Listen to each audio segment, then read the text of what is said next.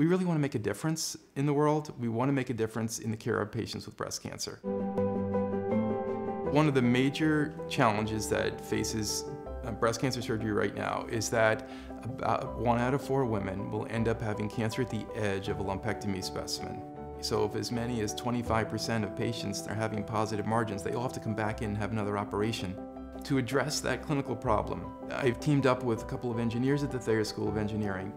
We invented this new device, and we were able to do a clinical study and show that it very precisely localized breast cancer in women. And so the next question is well, what are we going to do with that? And it became obvious that we needed to form a company. Forming these companies ends up being a necessary part of bringing inventions into patient care. And that's where we found a lot of help here at Dartmouth.